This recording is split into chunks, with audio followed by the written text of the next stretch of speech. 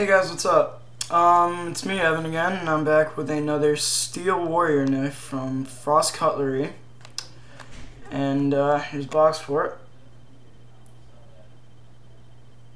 It's a nice, again, same box art except for a picture of the knife. Of course, this one is actually not one of 500. This is another gift from a family member. So as you can see, it's nice. It's got a deer horn handle on it, so it's got nice buck patterns on it with the feet and everything. And for you guys, so you got the actual blade here. It's about, let's see here, 3.5-inch blade.